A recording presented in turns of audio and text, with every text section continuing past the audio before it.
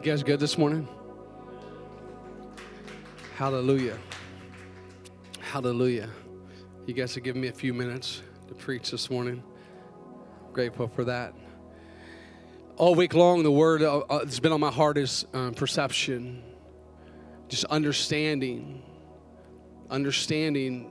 certain ways of God and how He works and all the things that He does and how He speaks into our lives. You know, our world has been trying to understand God for so many years, and they're trying to understand the different aspects of God and who He is and how He works and the words that He says and how they come out of His mouth and how we are to take them into our hearts.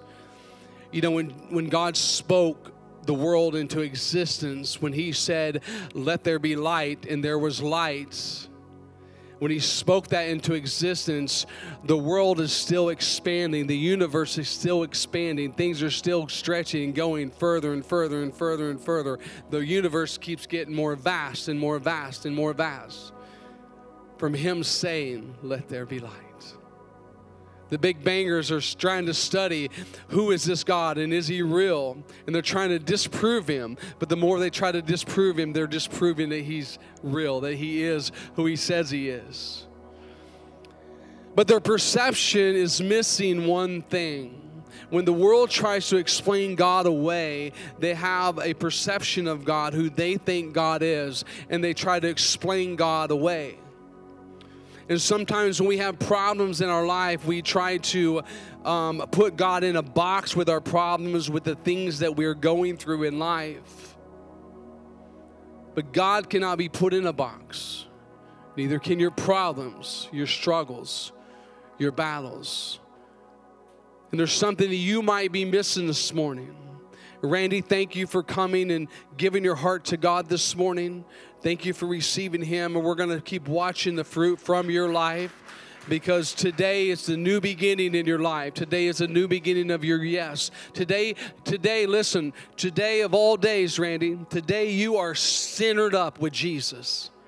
You're no longer on the outside. You're not even in this middle place, but you are centered with Jesus because you received Him in your heart. Old things have passed away and all things have become new. So you're here. You're right here in the center of God's will right now. And what you do with that is up to you. How you grow that is up to you. My advice to you is get in the Word of God, all of you, and stay in the Word of God daily, daily, daily. Because when you do, you're going to understand more and more and more. And you're going to lean not into your own understanding, but on the every Word of God. Let's pray. Father, we just thank you this morning for this word, perception. God, we ask this morning you would give us a clear understanding of what you're trying to speak to us this morning in layman terms this morning. We praise you, we glorify you, we magnify you, and we rejoice with you for the soul that was saved this morning. In Jesus' name, amen. In Proverbs, you have your Bibles, turn to Proverbs. We're going to read from chapter 1 and chapter 9. Proverbs chapter 1, verse 7. Let me start with verse 5. Verse 5, it says, "A wise man will hear and increase in learning." A wise man will hear and increase in learning.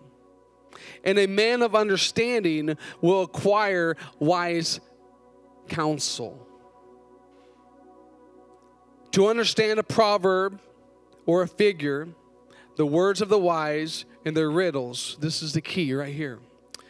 The fear of the Lord is the beginning of knowledge. And fools despise wisdom and instruction. But the fear of the Lord is the beginning of knowledge. I want to go over to chapter 9. If you go to chapter 9 of verse 10, it says, "The fear of the Lord is the beginning of wisdom, and the knowledge of the Holy One is understanding." So you have these big bangers that are trying to figure out God. They're trying to understand God. They're lacking the one thing. They're lacking the fear of God. That's why they're not understanding. And when you stand on this middle ring, and we're going to use these rings probably all year long, when you're out here, you're not saved where he was. You're here. When you get saved, you come in the middle, and then you start leaning on your own understanding. You start fading back to this realm here, where you're like, God's not the center of your walk. God's not the center of your life. And you're out here on the outside in the middle ring, and you're thinking, I've got this. This is okay. I'm good. But then you have all your problems, the things that happen in your life, the situations that you go through. And sometimes you start blaming God for those things.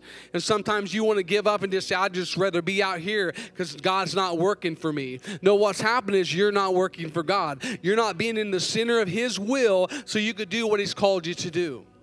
That's what the problem is. And a lot of these people fear, they lack the fear of God. In chapter 9 and verse 10 it says, the fear of the Lord is the beginning of wisdom, and knowledge of the Holy One is understanding. So I'm going to read in verse 1, chapter 7. It says, the fear of the Lord is the beginning of knowledge. Then we're going to go over to verse 10 and 9. It says, and knowledge of the Holy One is understanding. So I took those two and put them together. Knowledge of the Holy One is understanding. Perceiving things the way that God sees things. In our minute mind, we look at things and we kind of, there's times that you probably have, because I have, you're thinking, okay, well, if there's a God and God exists, he existed and he's always been. How has he always been? So you start thinking, the enemy starts grabbing those things, starts throwing these things at you and getting you all tripped up over these things that really you wouldn't even be able to understand the fact of that always existing or always being. We couldn't even comprehend that. That's why we won't understand that. But when we meet him face to face, he will, even if we want it, he will explain those things to us. But right now, what we try to deal with is our own life, our own situations, our own problems, and try to understand the perception of our life and how we live in life. There's many times in the Bible it talks about perceiving. The woman at the well that Faye was talking about this morning, the woman at the well, she said to Jesus, I perceive that you were a prophet. So because he was telling her who she was and what she'd been through, she understood a little bit more and she perceived it a little bit differently outside of her way of thinking. So she started perceiving Jesus for who he was, calling him a prophet. He is a prophet. He's a prophet of prophets. So she perceived right. We have to look at a situation and not put God in a box, but go, okay, God, I want to understand. I want to understand what you're doing here in my life, and I want to understand the solution to the problem that I see before me. And God wants to give you a solution to that problem, but he wants you to be in the center of his will, in the middle of his will, because when you're in the middle of God's will, no matter what the world throws at you, listen, no matter what the world throws at you, you can count it as joy. As joy. No matter what he throws at you, you count it as joy. You might not understand it, and you might not know how to get out of it, but you count it as joy and let God do what he does and work through those situations. Because that's the God that we serve. You're not going to always understand everything about God, and that's okay. But the more you get in the Word of God, the more you center up and tighten up that center when you're with him, the better off you're going to be, because you're going to start understanding things more. The Word of God, you're going to understand it more. I understand more about the Word of God now than I did 5 years ago. 5 years ago, I felt like I was probably ignorant looking back. I mean, I'm ignorant, don't know anything compared to what I know now. And the more you dig in the Word of God, the more you will feel like you were ignorant, and now you come to understand something. You come to know something now. And I was reading a book. This was this past summer, and I come across it again yesterday, and it says this, or this week, Wednesday, I think, Tuesday or Wednesday, I come across this in this book, and I don't even know the book because I took a picture of it. But it says this. It's talking about fear, the fear of the Lord. And it says this, so unless a man fears the Lord, okay, unless a man fears the Lord, meaning he has the proper view of God, which results in a right relationship with God, So this is the meaning of fear of the Lord, meaning he has the proper view of God, seeing God, how we're supposed to see him, how he designed us to see him. He's got so much information for you and I that we should understand some of these things, but because of the life that we live, living on the outside of sinner, we don't understand and perceive the things correctly. But it says, meaning that he has the proper view of God, which results in a right relationship with God. If you do not have this, he says, in this book, he says, he has no real hope of living an abundant life or an abundant kind of life. Until a man sees God rightly, he cannot rightly view life. Until you see God rightly, until you perceive him rightly, you cannot even view life right or correctly. Because we're leaning on our own way of thinking. Can you imagine when Nicodemus, when he was at the... Now I've lost all my... No, here it is. You know the story of Nicodemus. You guys know the story.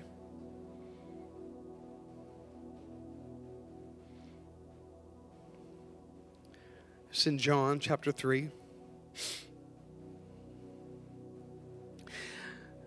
Nicodemus, listen, he was a ruler of the Jews. And he snuck around and he come to Jesus at night. So he's like sneaking around. He's like, man, there's something to this guy. There's something going on here, and I just got to wrap my head around it. So he comes to Jesus at night, and he says, what must I do? Listen, he said, what must I do to be saved?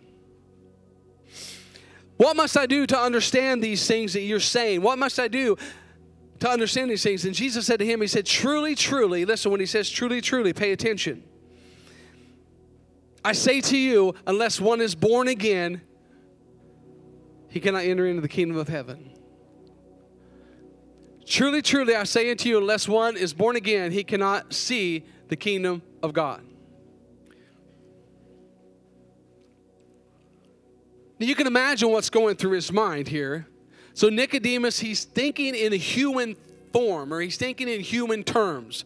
So he asks the question, which might seem silly, and it probably is, because we know the answer to this pretty quick if you think quick enough on it. Nicodemus said to him, how can a man be born when he is old? So now his mind is going to a worldly way of thinking. So his perception of this is like kindergarten perception, what Jesus is trying to say. How can a man be born again when he is old? He cannot enter in a second time. It says he cannot enter in a second time in his mother's womb, asking the question, and be born again. Can he? And Jesus said again, truly, truly, I say unto you, unless one is born of water, that's the birth from your mother, and of the Spirit, he cannot enter into the kingdom of God.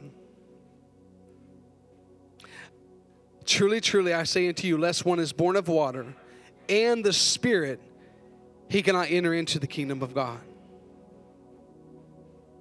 So the first time it says, truly, truly, I say unto you,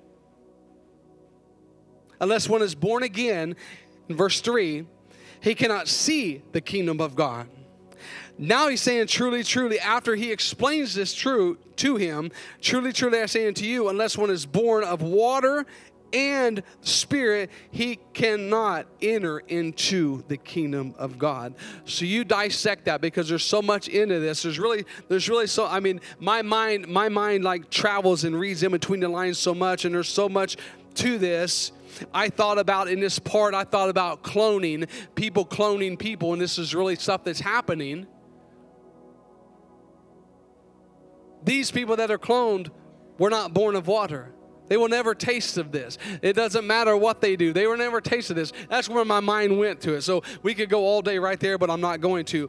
But when I read in between the lines, I think, and the Lord starts showing me all these things that the world is trying to do. The world is trying to put God aside, and they're trying to become God.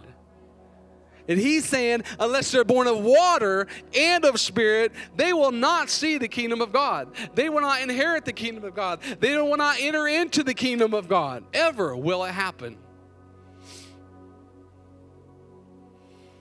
So Nicodemus had this perception in the human thinking of, wow, can I really go back into my mother's womb and be born again? That's how silly that was. No, you cannot. If you don't understand yet, no, you cannot go back into your mother's womb and be born again. But you can, as Randy did this morning, ask Jesus to come in your heart, live in your life, and receive him as your Lord and Savior. And repent of the things that you've done and the things that you've did. That way you can be born again. We have a pure example this morning of what it looks like. Thank you. I mean, you're part of this message this morning, Randy. Thank you, because we get a picture of someone being born again and how simple it is, the simplicity of it. Now we get a view, like a visual this morning. We got a visual of that birth this morning. You might try to wrap your head around that. It's like, well, how'd that even happen this morning when this was part of the message? That's how God works. That's what he does. That's how when you start perceiving him in those ways, you're like, well, God orchestrated that a week ago, 2 weeks ago, 3 weeks ago for today. When you start understanding that God thinks way, way, way outside of the box, way outside of the box for you and I, what a good God we serve this morning.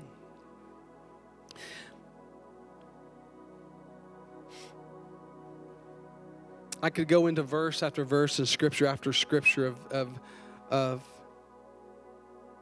perception of these things that God says, that Jesus says. You know, he talks in, I believe it's in John, or it might be Mark, Matthew, Luke, Mark, I think. Hold on, help me, Randy. I don't think I have it here. Where they're fighting about, the Pharisees are coming and saying, well, your disciples are eating these things, and they're not washing their hands. And Jesus said to him, he said, it's not what you take into your mouth that defiles you, but it's what comes out of your mouth. Because he says what comes into your mouth goes in, and then you get rid of it, and you guys know how that works. And so, but he said this, what comes out of your mouth. What he's really talking about, he's not really talking about the dirty hands. He's talking about what you take into your mouth, or into your eyes, or into your ear gate, all these different places. You take in what goes into the heart of a man. What goes into the heart. So, and then that's what comes out and defiles a man.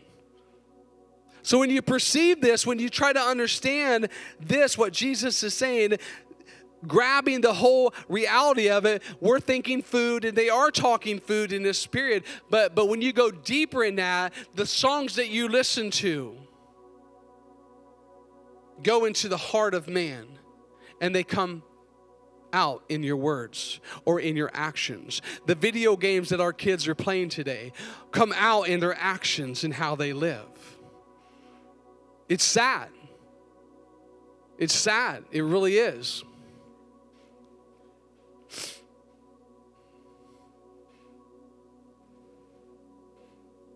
Shelly and I got the privilege this week to have 4 of our 12 grandkids at one time. You know, we have a daycare with like 40-something kids, but when it comes to 4 of your own in your house, have all them helpers, it's a whole different ball game.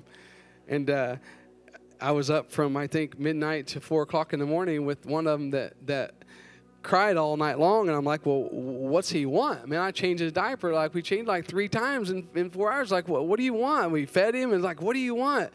So finally, 2 o'clock in the morning, something texts his mom, was like, what's this boy want? Well, he wants to be in front of Coco Melon and watch the TV. No, we had to put, I was going nuts. I mean, I was like 4 o'clock in the morning, I had to handle sleep. I'm like laying on the couch and like barricading him in. So he's like laying there. I'm like, and it's stuff you're not supposed to do. But I was doing it, and I put him in a little walker thing. And finally I turned Coco Melon on. He's like, falls asleep.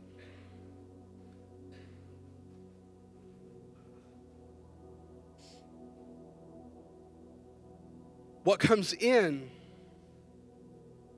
comes out.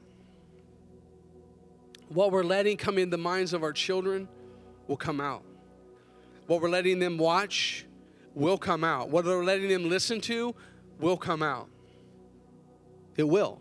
It has to. It has to. That's why we need to learn to renew their minds to the things of Christ so they can have the right perception of who they are and whose they are. So when they get older, they will know beyond a shadow of a doubt that they are children of God, that they are loved by God. I'm going to break it down in a simple form for you, then we'll close.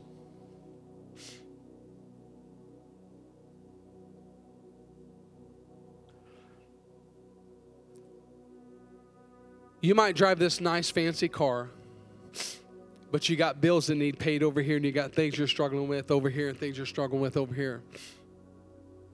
And you think in your mind, well, I need this car because if I have this car, it runs good, it's going to get me from A to B, I'm not going to have no struggles, I'm not going to have no problems. But God might be saying, I want you to sell the car, get what profit you can get out of it, pay what bills you can pay, and you're not going to have that $1,000, $2,000 a month payment. That's what God would be saying. And then we argue in our minds like, well, you know, God, I need that car because it's going to get me here. I'm not going to break down. So we try to bring all the things in that why we do need that. When God's saying, you know, I want to help you out here because I am your banker. And if you give it to me, I will return you the best investments in this situation. So this is what happens. You've got you living in the center of God's will, hopefully. But you've got all these other people that are living in the center of God's will too. So here you go. You take your car. God, I'm going to do what you say to do. And you take your car and you sell it. And you buy one of them Rolls Canarlies. Everybody ever had a Rolls Canarlie? You even know what a Rolls Canarlie is. It rolls down one hill, can hardly get up the next. I've had several Rolls Canarlies. I've had several of them. Rolls down the hill and can barely get up the next. The one that sticks out the most was a little blue car. And I remember I went to pass somebody on the highway, and there's cars coming. I finally got this where you could pass, and I got beside him like, whee! And I pulled up beside him, like, whee! And they're right here beside me, and all of a sudden, whee! And it's all it had. And this guy didn't speed up at all. He's just looking at me, and I'm looking at him. He's looking at me, and I'm looking at him. I just finally backed off and got back behind him again because I couldn't get around him. That was one of the Rolls Canarlies I had. It rolled down one hill, can hardly get up the next. But imagine when you listen to God and you do what God says to do. So now you sell your nice car, you buy this piece of junk car, and you take and you make it, and you get back and forth, and you keep dumping oil in it, you keep doing whatever it does to keep the thing running. And then all of a sudden, one of them other brothers or sisters that's living in the center of God's will, they're like, look at what they just did. You see what they're driving that car. Because when you're in the center of God's will, God lays things on your heart to do for other people. So it's good to be in the center of God's will because you perceive things so much different than people who are not. So you got this guy, he sells this car, he's driving a junk piece of car, dumping all the oil he can into it, but it's cheaper than the payment that he was making on it, and it's embarrassing. You don't want anybody to know really he's driving that car or she's driving that car, and all of a sudden you have a brother or sister over here. It's like they're watching the situation. They knew that you gave it up to get out of debt. They got all this money in the bank, and they're like, you know what? Let's buy him a car. Let's buy him a car. See, their perception of what's going on in the city, they've already got a godly perception of this thing. And see, the person that sold the car grabbed that perception. God, if you want me to do this, you know best in all situations. You're going to cause me to be blessed out of this situation. When you're obedient to God, it doesn't matter what it is. If He tells you to sell everything, sell it all. He'll give you back what He wants you to have. And you'll be blessed more than you were blessed before. That's how God works. We don't have to understand everything, but we have to understand that God is a God of miracles, and God is a God of love, and God is a God that loves you so much, and He wants the best for His children. And sometimes the best will look like a broken down, beat up car to get your bills paid and on time and caught up to where He can get you back to what He wants you to have. So this morning I challenge you to center up with God. And when you do, watch what he does with that. Watch how he grows you. Watch how he changes things in your life. Remember, he knows best in every situation. So when you're going through a trial, a struggle, a tribulation, count it for joy. And know that he has your best interest in view. Know that he has your best interest. He does not want to give his children bad things. He wants to give you good things. And sometimes the good things we look at in a whole different aspect, but grab a hold of how he sees things. Grab a hold of how God sees you. Grab a hold of how God sees your problem and your situation that you're going through right now. Some of you are going through dire situations, and you don't know how to get out of a situation or how to get out of a problem. Let God have his way with that problem. Let him have his way with that problem. See it how he sees it. Understand it how he understands it. And the only way you're going to do that is for the fear of the Lord. You're going to have that knowledge, and you're going to have that understanding. I don't mean be afraid of God. There's a difference. Fearing the Lord, fearing how powerful he is, how majestic he is, how wonderful he is. Let's stand.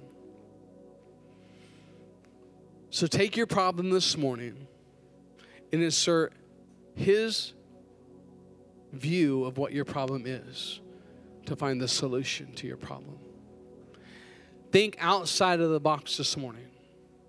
Don't put God in a box ever. Think outside of the box, outside of your way of thinking, of the worldly way of thinking, and think his way.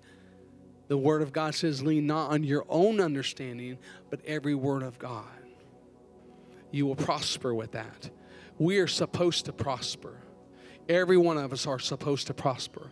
And for some, prospering might be getting that roads canarly for a season. That way they can be blessed. That might be your prospering moment. So no matter what you're going through this morning, ask him about it. Ask him to show you how he wants you to see this problem or this situation. See it from his view, see it from his eyes, and watch, it'll change everything. It'll change it all. Father, we thank you this morning. Thank you for this simple word this morning. Perception. Lord, that we would understand you and your ways, that we would understand who you are and how you do things that are so much different than how we have been taught to do things. So much different. So we thank you, Father, that you're moving in this congregation this morning. You're moving in the hearts of your people this morning. The struggles, the battles, the problems that they're dealing with this morning, God, they're giving them to you. God, that you will give them that understanding. I thank you for people centering up with you, coming to that place of rest in you, that they can count all their burdens as joy. I praise you for that this morning. Praise you. If you want to come this morning and bring your burdens to the altar, bring them and give them to him. Let him have his way with them. Sometimes it's better to come forward and just acknowledge that before man, that you are struggling in a situation. Your brothers and sisters can pray with you and help you and pray over you. Sometimes it's good to share your situation with people, that they can pray into it with you. Don't do it alone. Don't go through your struggles alone. Don't go through your battles alone, but let him have his way. We thank you, Father, this morning. We love you. We glorify you. We magnify you. In Jesus' name, amen. Amen. We'll see you guys Wednesday. Men, we'll see you Wednesday for Bible study.